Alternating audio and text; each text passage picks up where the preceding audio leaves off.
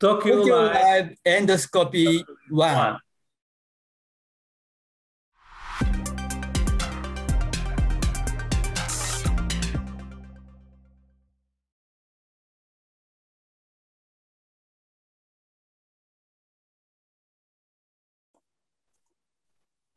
So hello everyone. Welcome to the session of live demo of the Peroral endoscopic tumor resection or STAR procedure for esophageal submucosal tumor.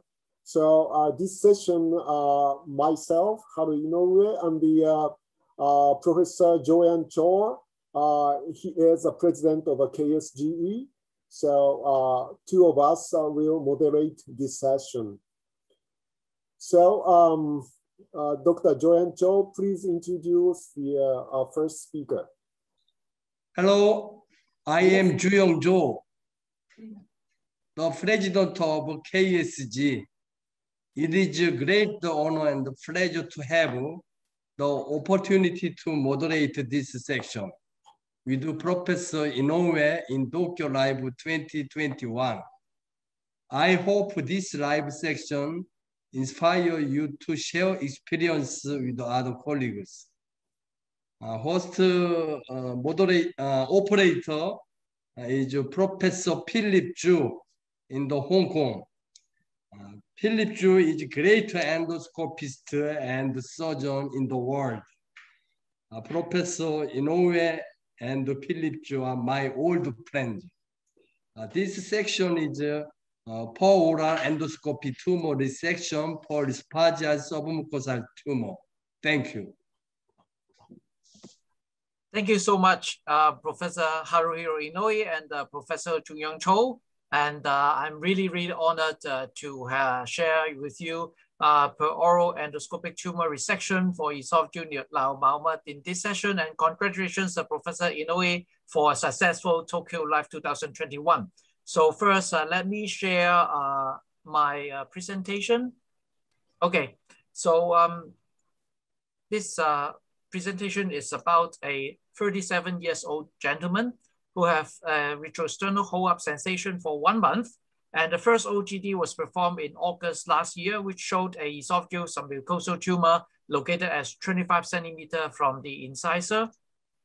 And on endoscopic ultrasound, it showed that it's a 3.2 times 1.4 centimeter of submucosal tumor arising from muscularis propria. They actually did an FNA which showed the benign smooth muscle tissue. On the CT scan of the thorax, it showed a 3.3 times 1.7 times 5.2 centimeter fusiform soft tissue tumor without contrast enhancement in the esophagus. Because of consideration of his symptom as his young age, he accepted for endoscopic resection by peroral endoscopic tumor resection, or the POET. So this is the procedure of the POET and performed for this very large tumor. And you can see that this tumor is located in the esophagus and 25 centimeter from incisor. So I generally would start my mucosal incision at around 2 centimeter proximal to the tumor. And because with the development of a short tunnel, it's first have the advantage of not missing the tumor, but secondly, also important for us during the retrieval of the tumor, because during the procedure, after completion of the dissection, the closer the mucosal entrance to the tumor, the better will be the ergonomic to pull the tumor out through perorally. So as usual, with a similar technique of POEM procedure, POET is similar that we develop a submucosal tunnel all the way to the tumor site at the proximal part. And the usual instrument that I use include the dual knife and with a water jet function, and also the IT nano. So you can see that I'm ensuring my trajectory of the tunnel is correct and locating the tumor here. So now I started the dissection at around the tumor site. And you can see the tumor is a bit elongated, which is a bit common phenomenon, especially for a leiomyoma in the esophagus. So what we need to do is we have to be careful about dissection around the tumor, and of course to mobilize and to stop any kind of bleeding. There are sometimes a feeding vessel around the tumor that can actually bleed. So using a coagulation mode, we can stop the bleeding. And this dual knife have the advantage that we can inject more if needed. So, and now you can see that we are dissecting the tumor away from the lateral side. So from my usual practice, I would firstly dissect to reach the proximal side of the tumor border, and then develop a tunnel on the both sides lateral to the tumor, and then afterwards develop a distal pocket of around 2 centimeters so that to enhance mobilization of the tumor. And after completion of all this dissection, then I would start mobilizing and dissecting at the base over the muscle side. So within the tunnel, sometimes a bit difficult to manipulate the tumor, especially when we are dissecting at the base. So the space is limited, so that's for sure. But because of this is a benign nature of this tumor, so I'm not so worried about breaching any tumor capsule or any gap over there. So I combine the use of the dual knife and also the IT nano knife for the dissection. So as you can see, I continue dissecting the tumor away from the base of the muscularis propria layer. And you can see during the dissection, I also try to achieve a good hemostasis with the use of coagulation mode. So the use of this IT nano have the advantage that I can not only dissect, but sometimes also like a blunt dissection, try to lift up the tumor and to identify the border of the tumor away from the muscularis propria layer. So you can see that we are now exposing the tumor and dissecting at the muscularis propria layer after adequate tunnel over the lateral side of the tumor. So now starting to continue the dissection at the base with a good hemostasis. So the mobilization and the recognition of the plane is very important. So cutting into the muscle layer, we might actually end up in the entering into the mediastinum, but with the use of the CO2 insufflation, it will be safe. Of course, sometimes it might also have a high level of end-tidal CO2 during the procedure. So we need to tell the anesthetist that there could be high end-tidal CO2, and also this procedure should be done under general anesthesia. So now mobilizing again at the base of the tumor, I usually dissect from the oral side to the anal side. But sometimes when we are difficult in the opening or the mobilizing the tumor or even to retrieve the tumor, there are a few tricks that we can do. One of the tricks is actually to open a distal mucosal exit site so that the tumor can be pushed down. And sometimes for big tumor, we have to do that. So this is bigger than we estimate in terms of the size. So during the procedure, I already has been thinking about how we can actually take this tumor out. And the other challenge in managing a very big submucosal tumor is that we do not know the end point of the dissection because we cannot see the whole border of the tumor. And so at the very end, we do not actually know when we will be able to stop the procedure and completely mobilize and dissect the tumor. So I think sometimes I actually would try to pull it, even though I'm not too sure if all the attachment of the tumor being completely dissected out. And I think I also remember in one of my live demonstrations during ETW, I think Professor Inoue developed a very nice space adjuster. And for that space adjuster, I can actually see the plane very well. So from the innovation of Professor Haruhiro Inoue.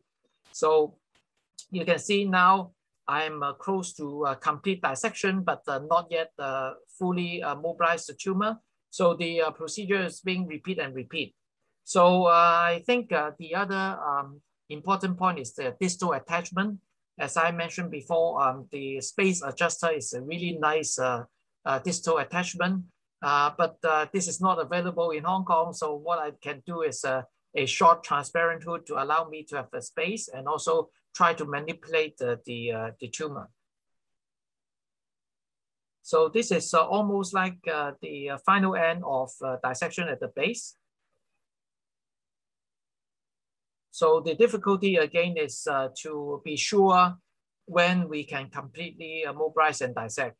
In general, the risk of doing this procedure, including the damage to the surrounding structure in the mediastinum. So sometimes this tumor actually sits very close to the arch of aorta. So for those areas, we have to be very careful. I remember in one case, I actually used intraoperative and EUS to ensure that this tumor was not attached to the arch of aorta. So of course, the other is if it's located anteriorly, it may be very close to the trachea, and the membranous part of trachea is really, really dangerous. So have to be avoid damaging the trachea, the membranous part of the trachea. So as you can see, it's progressing, so now it's just a strip of the muscle layer at the base. So a little bit difficult to see at the base, and but I think we are really close to the base. And you can see there's still a thin layer of outer longitudinal layer being intact. So in this case, we strictly speaking haven't been going to full resection of the muscularis propria layer.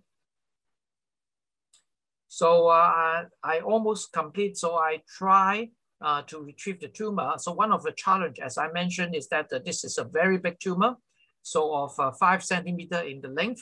So I try to use the snare to pull it out.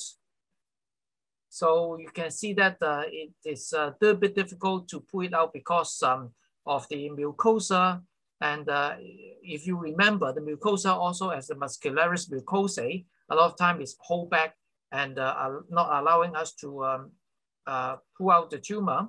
So then I try to open a little bit more of the mucosa entrance in order to allow the tumor to be able to retrieve. So there are several ways to pull out the tumor. One is to use a snare, and you can also use instrument like a rough net. But opening up the net is quite difficult in this situation with the limited space.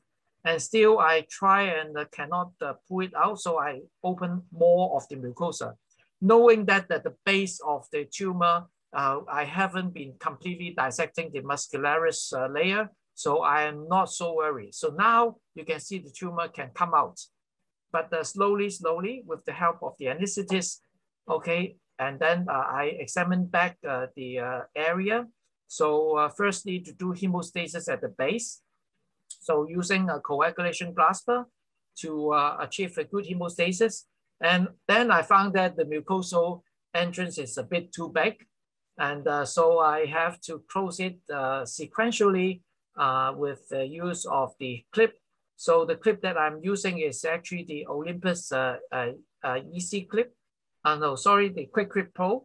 And in fact, this is a longer clip, but with a bigger jaw, so that I can be sure it grabs the two edge more safely. A total of 20 clips was being applied to close this defect. So in fact, the challenge point is actually over the top part. After closing up all this mucosa, at the very end, at the top part, it becomes folding. The mucosa becomes folding. So there's still a little bit of a hole you can see at the base, which I need to close. So I try to achieve a good closure, but because of the tension and everything, it become a little bit more difficult to close the final defect. So you can see still after multiple clips to close the proximal end is not really good in terms of the appearance. So this is a final part, but on post-op day 4, the patient developed fever after taking some fluid. And I can see that on diagnostic endoscopy, there's a gap over the proximal end of the mucosal closure. So no breakdown of the clip, but at the proximal end of the mucosa, there is a gap. So what I do is I use a clip and the loop technique. So this is actually the empty clip and with a smaller end, and so that I can help and close this final defect with the loop, tightening up all this clip. So, and after closing, it become more secure. So although we look at it and see that there's a lot of clips here, but finally the patient can tolerate that well. And he recovered and discharged on day 7 after the POET procedure. And the pathology showed is a leiomyoma of 5 × 3 × 1.7 centimeter without any malignancy. So thank you very much for your kind attention. So thank you very much, Philip, for the great presentation and a beautiful demonstration. Yeah, really appreciate it. So I think it's better to, we will move on to the Onimaru Sensei's mini lecture, and then we will discuss it together totally. So I would like to introduce the next speaker. He is Dr. Manabu Onimaru. So he is, he's an associate professor of Showa University Goto Peroral Hospital. So Dr. Onimaru, please start your lecture. Thank you very much for your kind introduction. So I'd like to talk about POET and STAR based on our experiences and review of literatures. Well, let's move on to my presentation. I'd like to make a mini lecture about peroral endoscopic tumor resection POET and the submucosal tunnel endoscopic resection STAR, focusing on its concept, outcomes, and limitations. This slide shows the current standard strategies for the resection of SMTs in upper GI. When the SMTs are derived from the muscularis mucosa, there is little risk of perforation, and the tumors are often relatively small, so endoscopic treatments such as EMR or ESD are selected. On the other hand, when the SMTs are derived from the muscularis propria, thoracoscopic surgical resection is usually selected because of avoiding the risks of endoscopic perforation and poor endoscopic visualization due to the relatively large tumors. Now, let's make sure what are the indications of resection for SMTs. According to the clinical guidelines, SMTs are surgically removed when symptomatic or potential malignancy is suspected. For example, even a small SMT with 20 millimeter or less in size will be subjected to resection if it is diagnosed as GIST. In recent years, the diagnostic abilities of SMTs have advanced by several modalities like things like CT, EU, SFNA, and so on. There are increasing opportunities for resection of SMTs, such as GIST even for with a small tumor size. Along the guidelines, even if the SMTs derived from muscularis propria are small, SMTs are recommended to be resected. However, under the conventional strategies, the only strategy of resection is thoracoscopic surgical resection, and it can sometimes be an over-invasive treatment. Therefore, these invasive methods using endoscopic techniques to resect SMTs have been avoided.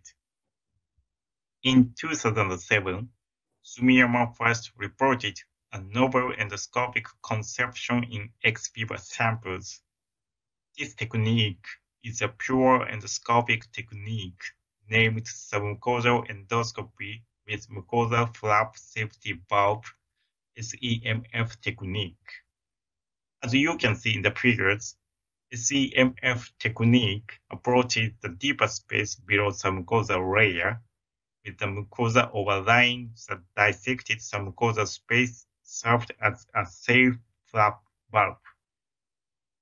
This slide shows a diagram of procedures for peroral endoscopic myotomy formed for esophageal atresia. Based on the concept of SEMF technique, form was developed by Inoue, and its effectiveness and safety have now been established. This clinical success of form provides that third space endoscopy based on the SEMF technique can also be applied clinically as well as in ex vivo samples. In the conventional method, even if the SMT was small, SMTs derived from the muscularis propria were rejected by thoracic surgical approach. In the thoracic surgical approach, there are some burdens on patients such as one lung ventilation, thoracotomy, skin and mediastinal pleural incision, and the possibility of postoperative adhesions. On the other hand, if the SEMF technique can apply to the SMT resection, the procedure is completed only in the GI lumen. This approach eliminates these concerns and potentially makes it even less invasive. In 2012, a novel endoscopic treatment for SMTs in upper GI using this SEMF technique was reported. Peroral endoscopic tumor resection POET and submucosal tunnel endoscopic resection STIR. The name POET emphasizes meaning of the technique of pure peroral endoscopic treatment and being derived from POEM procedure, and the name STIR also emphasizes the meaning of treatment in submucosal tunnel, but these POET and STIR are synonymous. This is a procedure brief video of POET STIR. POET STIR was performed under general anesthesia with endotracheal intubation using CO2 endoscopic insufflation. Mucosal entry was made at 3 cm proximal to the SMT, and the submucosal tunnel was created and advanced toward the SMT. The created submucosal tunnel and creation of the SMT was done by dissection of muscle fibers connected to the SMT. After completion of enucleation, tumor was extracted perorally, and the mucosal entry was closed endoscopically finally. This slide shows the summary of recent studies regarding clinical results of POET STIR. As shown in this table, complete resection rate and unblocked resection rate were over 90%, and the recurrence rate was extremely low. The most popular adverse events were gas-related complications, but by using CO2 insufflation, there had no severe post-operative cause. There are other complications such as inflammation-related and bleeding, but none of them were severe general adverse events. Like this, POET STIR is highly efficient and safe treatment option for upper GI SMTs. Next, what are the limitations of POET STIR? The first limitation coming up is the size of the tumor.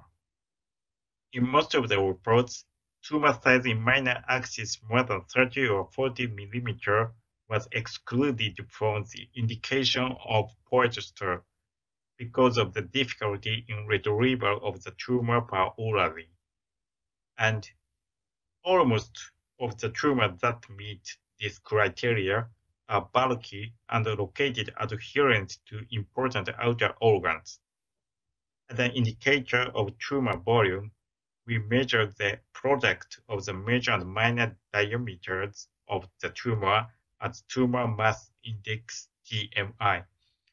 And tumors with TMI over 1000 reported to be an indicator of a high likelihood of conversion to surgery. The second considering limitation is tumor character. In the oncological view, this should be resected in en bloc. However, in your experience, these are more fragile as compared with other SMTs, and resected with an inject capsule is technically more challenging. On the other hand, these with small size under 20 mm are usually in low-risk malignancy. Thus, all patients with this or suspected this should be discussed in multidisciplinary tumor boards, and the PhillipChiu should only be performed by an expert operator. This is a summary of this presentation. PhillipChiu is highly effective and safe alternative to surgery for SMTs in upper GI. PhillipChiu can be applied to SMTs with exclusive criteria as tumor size in minor axis over 30 to 40 mm, bulky growth tumor, adherent to ultra-important organs, highly malignant potential. PhillipChiu can be applied to GIST. However, it should be limited to GIST with lower risk classification and be carried out by an expert operator in an experienced center because it demands high techniques. Thank you very much for your attention. Sir, thank you very much, Onimaru Sensei, for your nice looking back the background of this procedure and the overview of this procedure. So we would like to start the discussion. So first, I would like to ask Dr. Phillip. You reported that you mentioned the technique of in the large leiomyoma. It's so of course the size is less than 4 centimeters. So we will try to mobilize the tumor and pull it back and take it out from the proximal. But in the case of a large tumor, so you place the distal another incision and then so push out technique. So would you describe a little bit more about your special technique to push the tumor out for large region?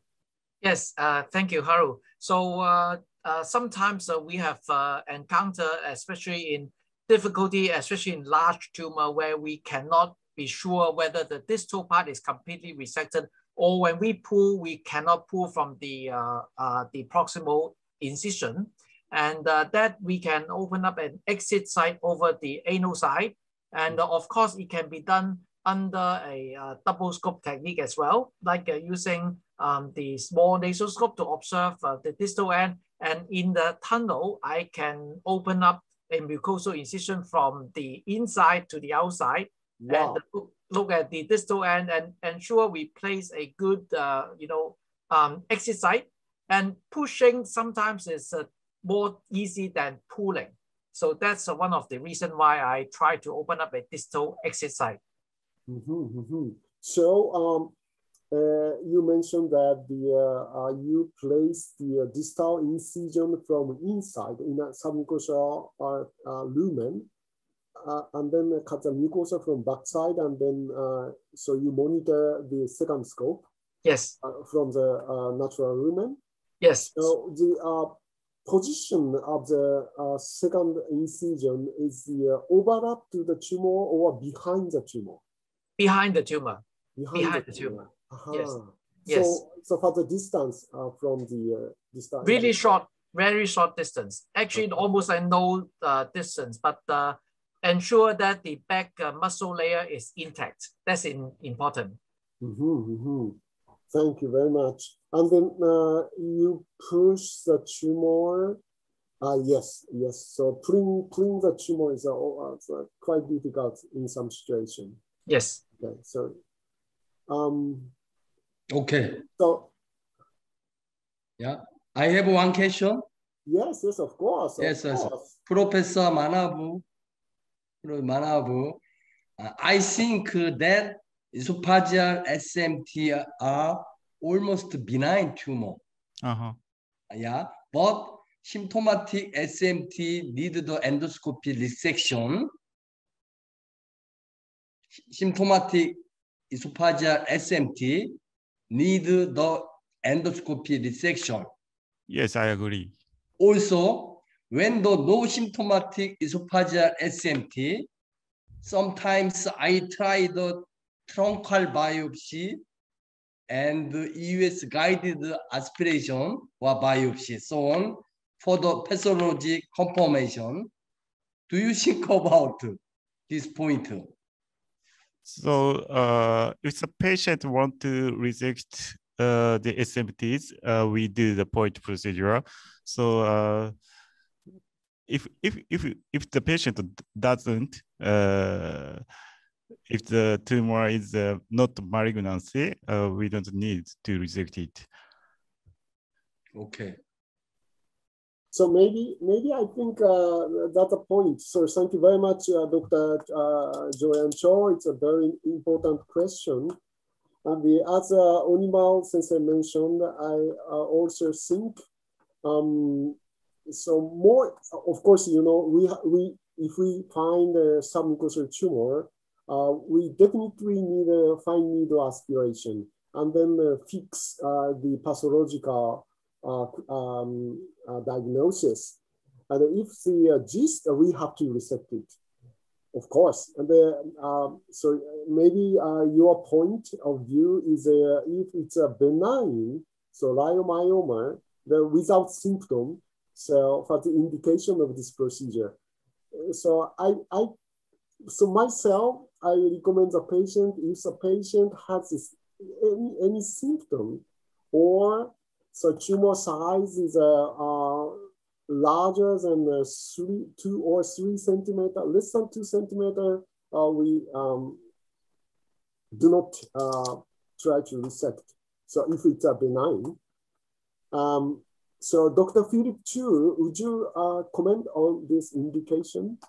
Yeah, thank you. I think this is one of the most arguable point nowadays because we are endoscopy. So actually, Haru and also Jungyang are the pioneer that we can actually take it out.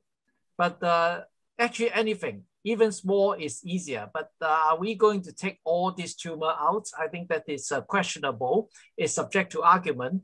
And I don't think there will be any, evidence to demonstrate that we have only evidence to show the technique of the POET or the stir is really safe.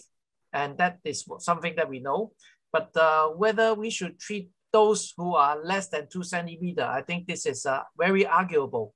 From the patient perspective, sometimes when I talk to the patient, they actually prefer to take tumor out, like if it's 2 centimeters or 1.5, they like to take it out because they are less worried about a tumor inside themselves. Even when we explain these are benign tumor, these are not necessarily worried, but if you subject the patient on surveillance EUS, no matter what time period of waiting, they will still be worried before the EUS that they may have an enlarged tumor or something, more malignant feature coming out. So that's one of the arguments, but I think this is more than a scientific parameter that we can prove whether this is effective or beneficial to the patient or not.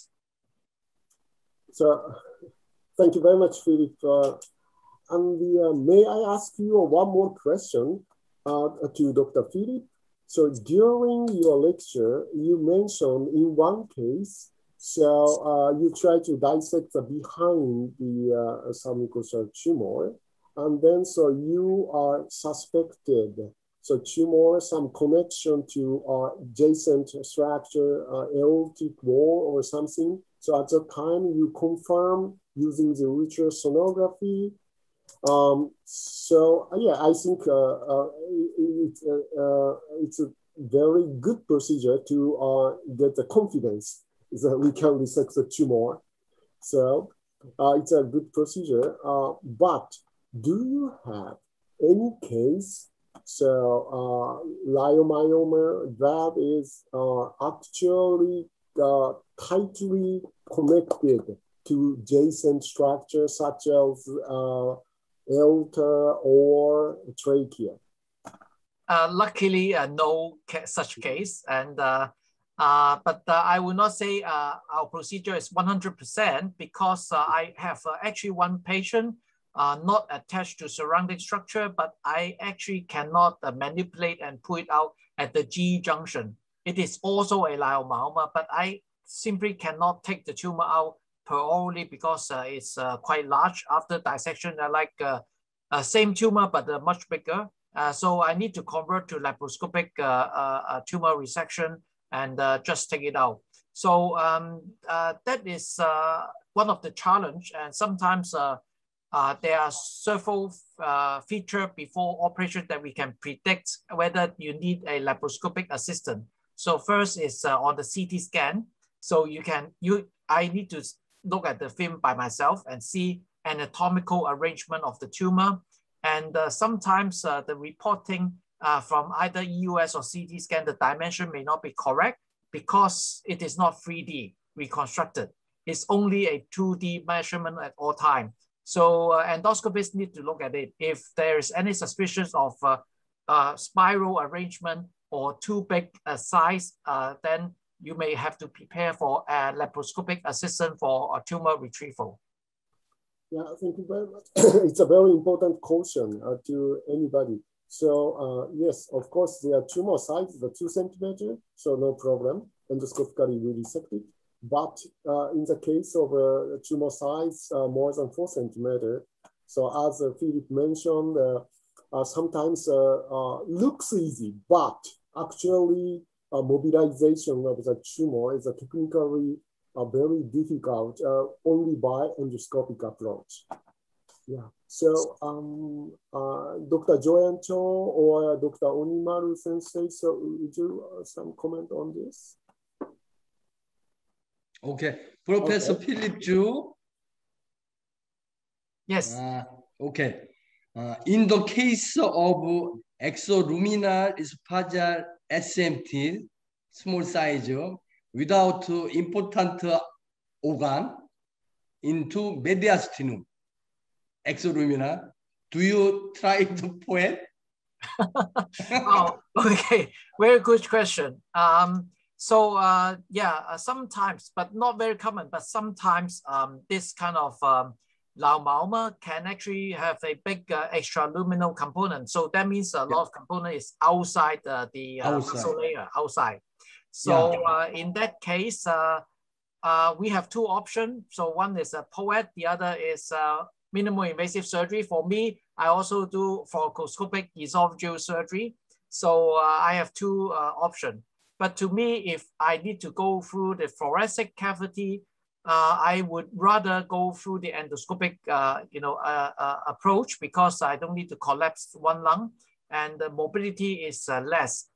Unless the tumor is really difficult. So I will be prepare the patient and I will do it inside the operating theater and tell the patient we might need to convert to a thoracoscopic procedure. But if we can do endoscopic, then you don't need to collapse one lung. The stress to the heart and the lung is much less. So I think that is still good that we can attempt to do the POET procedure, providing the tumor is not close to the adjacent major organ like the heart, the descending aorta, or the membranous part of a trachea. Yeah, okay. Thank you. Yeah, thank you very much, Dr. Joanne Cho. Nice question, and yes, good answer. So I would like one more question to so all of you. So of course the leiomyoma in the esophagus, including GIST. So most of the tumor located at level of esophagogastric junction. So middle part of the esophagus, most of frequent area is the most frequent area is the level of botaral ligaments. What I mean is 25 centimeter or 27 centimeter from the teeth on the left side. So position of Botaro. What's the reason why so many leiomyoma arise in this area? So maybe I checked many literature, but no comments. So Philip or Joanne Cho and Unima Sensei, do you know about it? No. Sorry, I don't know. I don't know. So I only know that the endoscopic diagnosis of this submucosa, it seems to have increased incidence. So whether this is because we have a clearer endoscopic imaging processing unit, whether our endoscopy is more meticulous, or whether there's real increase in this incidence, I actually cannot tell. But I can see that many more submucosal tumor in the upper GI tract is being diagnosed recently. Yeah. And the so most frequent position is so endoscopic view right behind of the compression by the left bronchs, just behind left bronchs. That is the most frequent location of the submucosal tumor of the middle part of the esophagus. So that's the reason why I want to know the reason why such a tumor grows. So anyway, so we have a lot of discussion, but the time is coming. So anybody, any additional comments or question? Yeah, we can accept one more question. Okay. Okay, so thank you very much. Again, I really appreciate the Dr. Phillip Chiu, your nice live demo, and yes, your comments as well. And the Unima Sensei, nice lecture to us. And the Dr. Joanne Cho, thank you very much for your moderatorship, and also your comment is very important for us. So everybody, thank you very much. I hope young doctors enjoy this session. So next time we'd like to see each other so physically, directly. So thank you very much, everybody. Thank you very much. Thank you. See you later. Bye. Bye-bye. Bye-bye. Thank you. Okay. Bye-bye.